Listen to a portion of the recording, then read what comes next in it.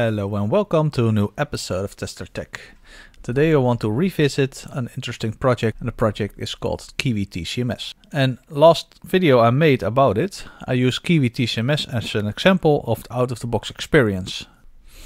In hindsight, I don't think that's really a fair comparison to be made for that project. And I'll tell you the reason why. Because I used Red Hat Enterprise Linux to test the out-of-the-box experience. But the issue there was really Docker and Docker Compose.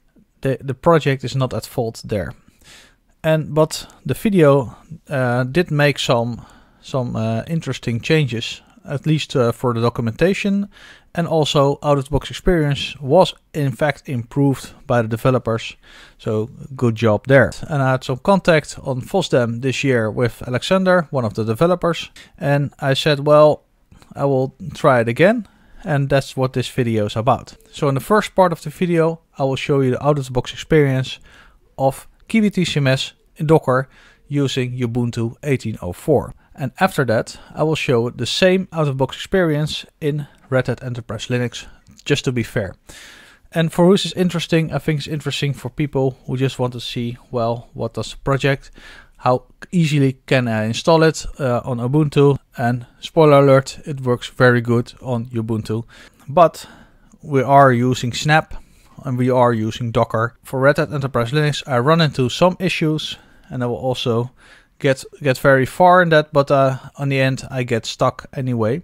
So it's not working on Red Hat Enterprise Linux without too much tinkering. So you can change it to using Docker CE, and I expect then it will work, but I don't want to use it because there is a reason that Red Hat Enterprise Linux does not support Docker anymore. But that's a whole different topic.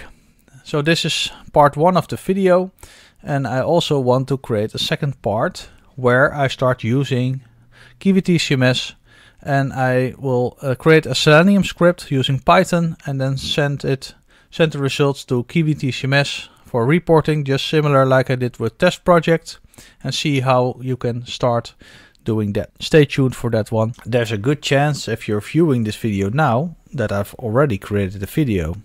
In that case, there's a link to that video in the description below. And now let's just get started. Let me first show you the out-of-the-box experience of Kiwi using Ubuntu VM. And to show you, I have the boxes application, and I will revert to a snapshot. That's a clean install. Revert to the state. So just doing an apt-get update and apt-get upgrade. If I click on it, you will see the Ubuntu VM.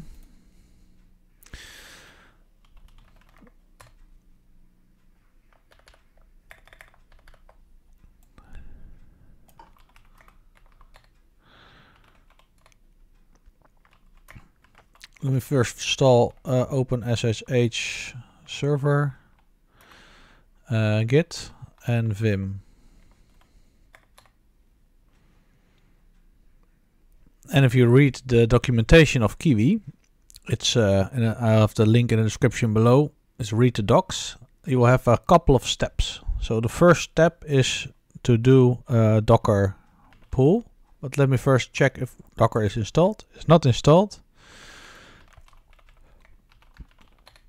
Let's first using Snap. You can also of course do the apt version, but for this demo I don't really care which version it is. Once you have that installed, you can do the Docker pull KiwiTCMS /Kiwi. So it's going to pull down the images needed for KiwiTCMS. Give it a little bit of time. So if it's finished, download a newer image, latest. That step is done. Let's create a directory for Kiwi and also cd into that directory and do a wget. I think wget is installed on Ubuntu by default. Yes, it is. So wget this Docker Compose file. It's also in the read the docs. Okay, if we've done that, we have the Docker Compose file here. We can open that in Vim and see what's being done. Okay, and then we just do Docker Compose up-d.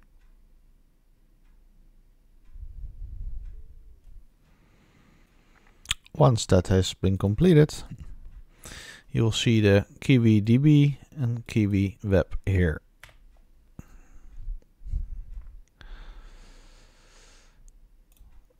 Next step is to execute something on the KiwiWeb container.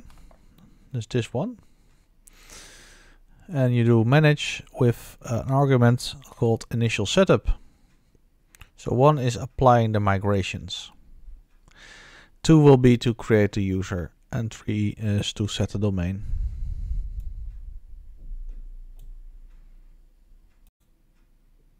Once step 1 is finished, let's finish by adding some demo user. Okay, let's stick to localhost for this domain and then setting the permissions. So now the initial setup has been finished. If you would visit localhost,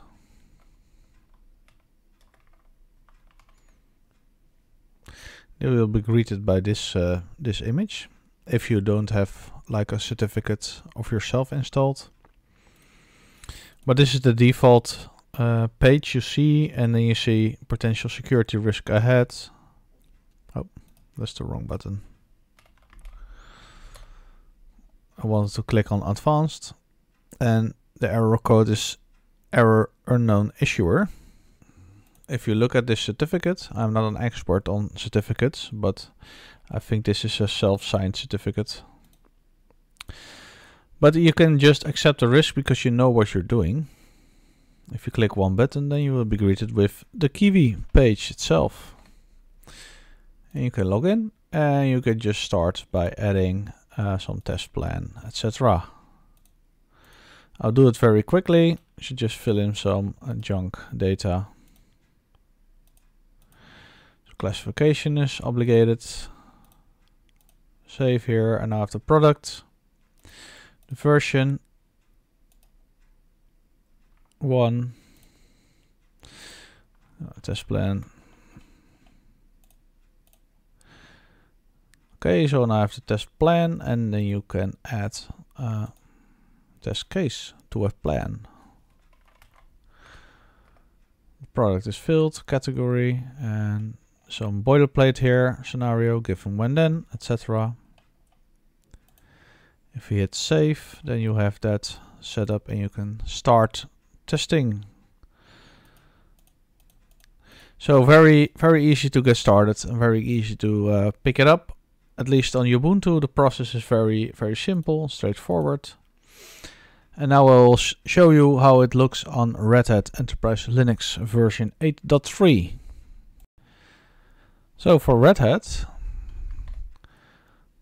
I have another VM, and I will also convert it to a clean state with git, vim, and wget installed. I'll refer to the state. Okay, now it's in this state again. Let's do the same like we did before. And just because we have vim and wget, and I think we also have git. Yes, we have git installed. Then we can just start by writing docker, and it says command not found. Install package podman docker to provide command docker. I could do that, of course. I'm already root, so dnf install podman docker. Once docker podman or podman docker is installed, I can do the same. So if we type docker here, then you will see emulating docker CLI. So I think that's good to proceed and make the dir again of Kiwi. cd into Kiwi, and then also the Docker pull KiwiTCMS /Kiwi. So it's quite similar to this point to Ubuntu, but you see some information here in the top. So it's trying to retrieve it probably from registry.redhat.io. It's not in there. And then it goes to Docker.io, I think. So this has been done. So the image is downloaded, and then we do the wget command again.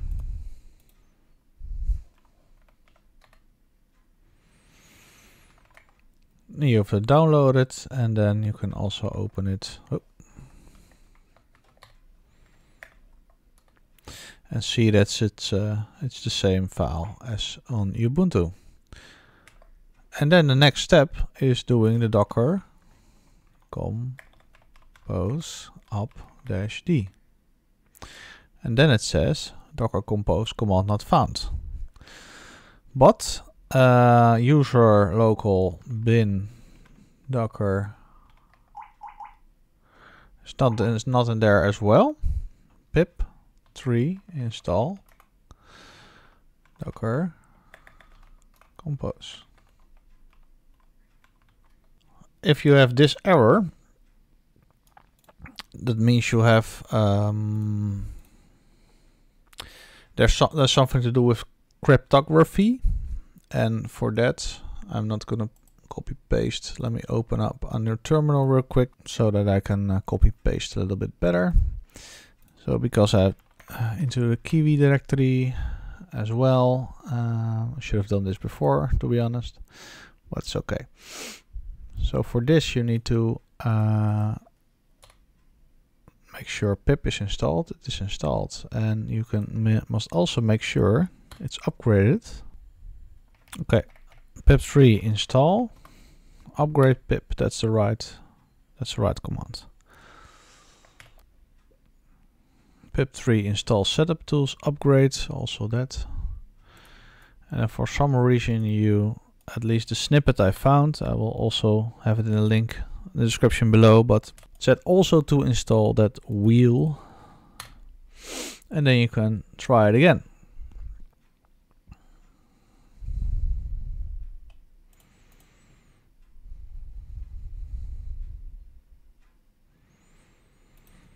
And after that, because your root docker, you can try docker compose command not found, but it's in user local bin docker compose.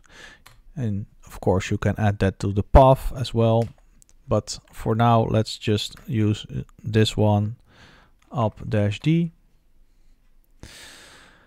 Okay, then it says this error while fetching server API version, knows its file directory. So it's trying to go through a socket, I think, and it cannot access it. So sudo system start podman.socket, if you do that one. And let's there's also a separate command. So sudo is not needed when you root, of course, but it's okay. So you can see this is working okay now. Let's try that one more time. And as you see, it's creating network, creating volume. It's pulling the DB. And when that's done, it hits another error. That's where I really think, well, you need to do a whole lot to get it up and running with Red Hat. So I will leave it at there for now. And so as you can see, you can solve some things, but I'm not there yet, and it requires a whole lot of tinkering. Alternatively, you can also remove all the podman stuff and go for Docker again on Red Hat, but I don't want to do that because of Docker is not supported on Red Hat anymore. I don't want to change that. So I don't want to change the base system, just want to have it working out of the box. I will leave it at that for now, and maybe some smart guys have some interesting ideas and insights in the comments, so please feel free to share it. So the next video I will start using Kiwi and start linking a manual test case to an automated Python test case for Selenium. So stay tuned for that one, and that's it for now. Bye bye.